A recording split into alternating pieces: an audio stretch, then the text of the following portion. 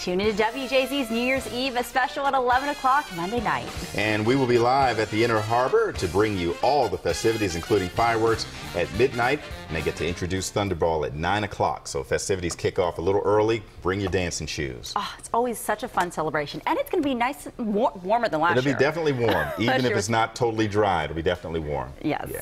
Well, today marks the 4th day of Kwanzaa. That's right. The celebration is being marked now at the National Great Blacks and Wax Museum. And we're joined this morning by Dr. Joanne Martin with more on how the museum honors the celebration. And Dr. Martin, good morning. Good morning, Tracy and Tim.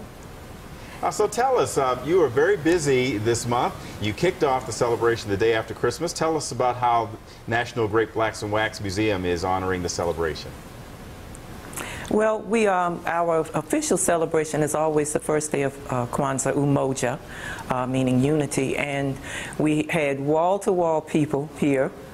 We even had to turn a few people away because there were just so many people here, but the kids, Wombworks and our Growing Griot literacy learning program kids steal the show every year, and they're what bring people back again and again. It's truly a celebration of Kwanzaa. Special hours and events going on during the celebration?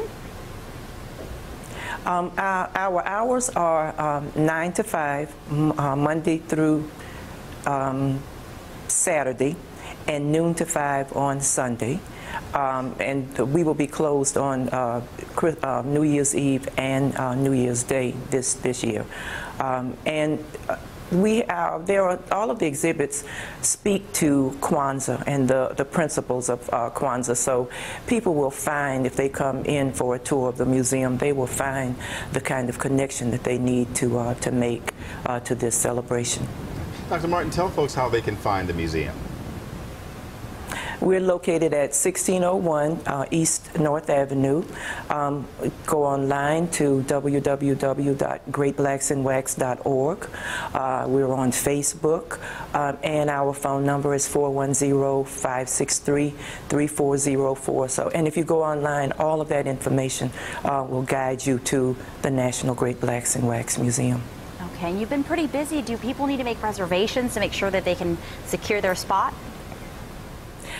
They don't need to make reservations during this time. On Dollar Day, December 9th, 8th and 9th, we had 1,500 people in the museum. And as I said, wall-to-wall people for our Kwanzaa celebration on the 26th. But it should be pretty easy for them to get into the museum today and the rest of Kwanzaa. Okay. And then, of course, February is coming up, and that is when you might need to make reservations. Gotcha. All right, well, Dr. Martin, we'll check back in about 20 minutes. We know that you're going to introduce us to some of your young griots, right?